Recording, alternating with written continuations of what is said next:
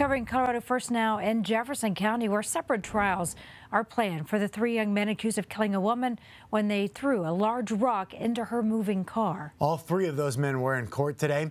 Zachary Quack, Nicholas Karolczyk, and Joseph Koenig all pled not guilty to all charges. The first trial is set to start in early June. It was 1 year ago this month when 20-year-old Alexa Bartell crashed her car after a rock came smashing through her windshield. She was on the phone with a friend at the time.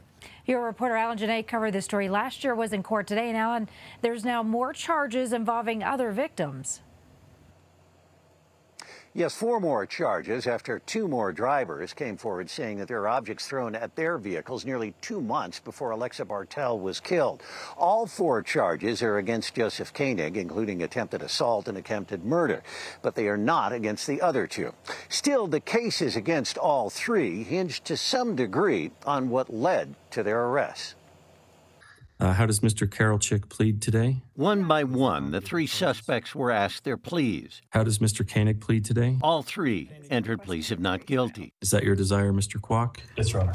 Alexa Bartell's death, hit by a rock thrown from a passing vehicle as she drove alone along a near-empty stretch of Indiana Street north of Arvada, brought heartbreak and sadness to friends and loved ones.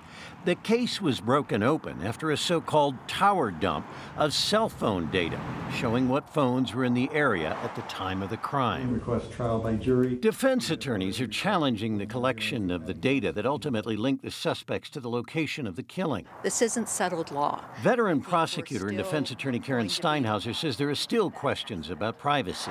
Prosecutors said the tower dump is not even a search because we willingly give that information to mapping services. Do we have an expectation of privacy in our GPS records of where we are?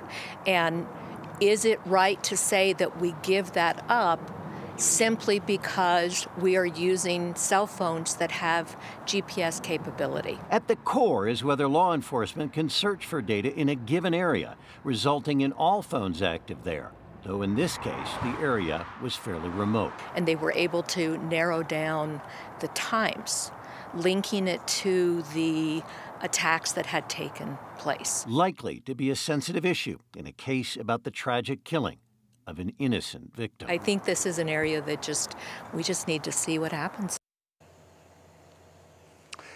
Now, the fact that it was narrowed down could help prosecutors. The judge says he will rule on motions on May 7th. He set trial dates for Karolczyk and Quack in June and for Koenig in July. Still to be established is whether or not the suspects will testify against each other. The DA's office says it doesn't know yet.